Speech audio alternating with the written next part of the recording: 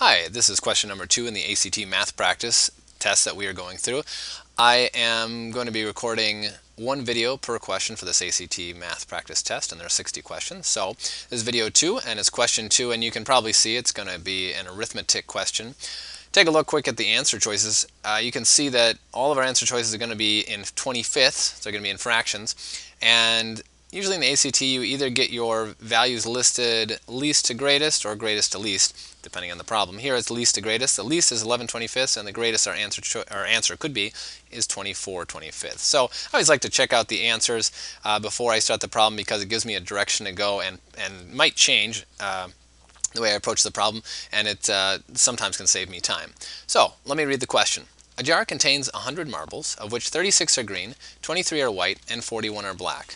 What is the probability that a marble picked at random from the jar will not be green? Alright, so they want to know how many marbles are not green. Well, let's see, we've got 36 green ones, right?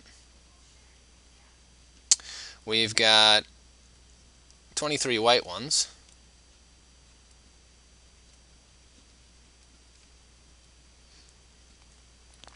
And we have 41 black ones. Okay, so they want to know the ones that aren't green, so let's just add up the ones that aren't green. So we got 23 white ones and 41 black ones, so let's add those together. 3 plus 1 is 4, 2 plus 4 is 6. That's a terrible 6, even worse than usual. Let's see, 64 is our answer. So they want it in terms, they want the answer to be in the form of a probability. So 64, right, out of 100 of our marbles are not green. Well, they also want, of course, when you have a fraction, you have to always reduce to its lowest form.